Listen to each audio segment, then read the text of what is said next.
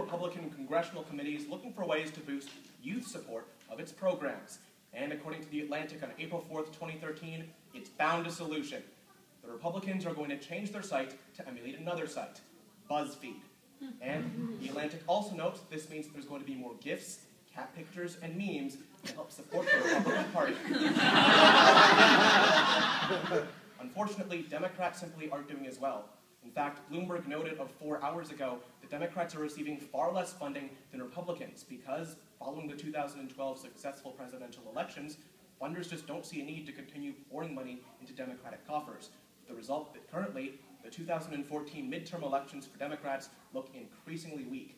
Because of this, President Barack Obama has taken more of a hardline stance towards supporting 2014 midterm prospects for the Democratic Party.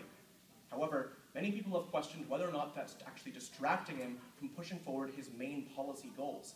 And because the issue of domestic policy should concern us all, since it concerns government spending, taxation, and even social policy, it's imperative to answer today's question. Will President Obama's bid to boost Democrats' 2014 midterm prospects keep him from achieving his policy goals? And, unfortunately, the answer is a clear yes, for 3 clear reasons.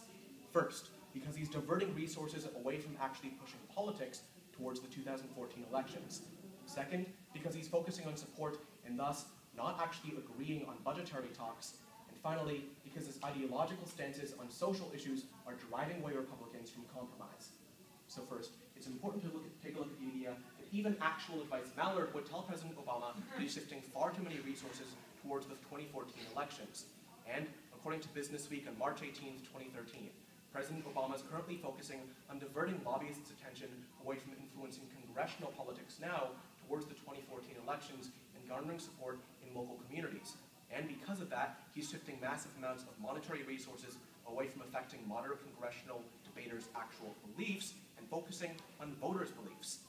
This is a problem since The Economist notes as of Saturday that Republicans are actually heavily increasing their funding for the 2014 elections while simultaneously focusing on congressional debate.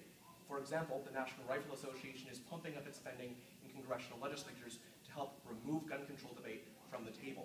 Because of this, President Barack Obama is investing resources and time in the 2014 elections in diverting lobbyists' resources from influencing moderate politicians' policies and thus diverting these resources towards the election, which in turn makes it far harder for him to win on any major issues in these political disputes. This in turn has a major ability on its actual effect on having his policy, because in the end, Obama needs to push forward these policies and use lobbyists to convince moderates to vote for his policies. After all, the House is controlled primarily by Republicans, whereas the Senate is controlled by Democrats, meaning that Obama needs to focus more on the House than the Senate.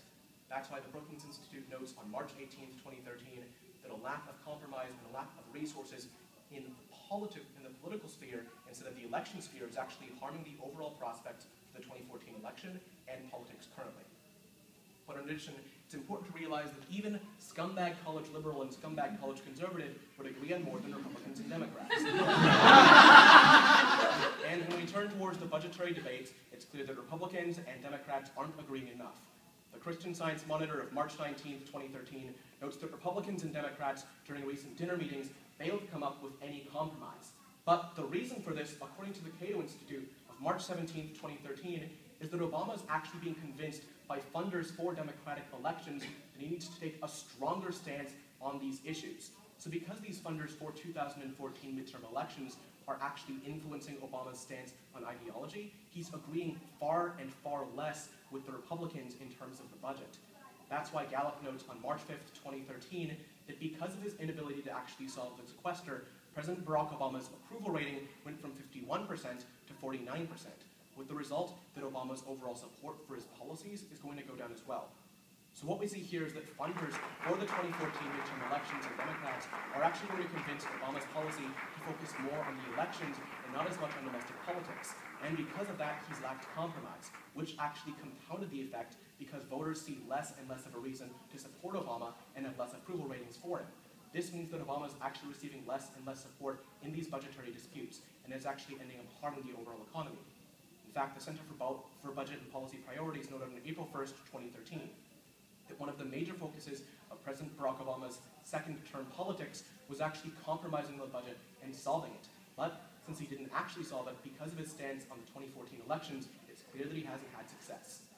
But third, it's important to realize that even Grumpy Cat would be more upset about these social issues than President Obama and the Republicans. And when we turn towards the Wall Street Journal of March 29th, 2013, it's clear that Obama's taking an ideological stance that heavily differs from the Republican Party, because Obama's pushing forward on issues like gun control and immigration because he assumes that Democrats can win, and he's actually furthering the ideological debate to help set the foundation for the 2014 midterm elections.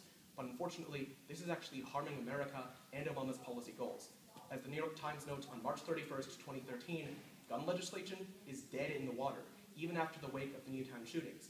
And consequently, Obama's ideological stances on the issue, because of his focus on politics and not good politics, is actually ending up harming his social policy.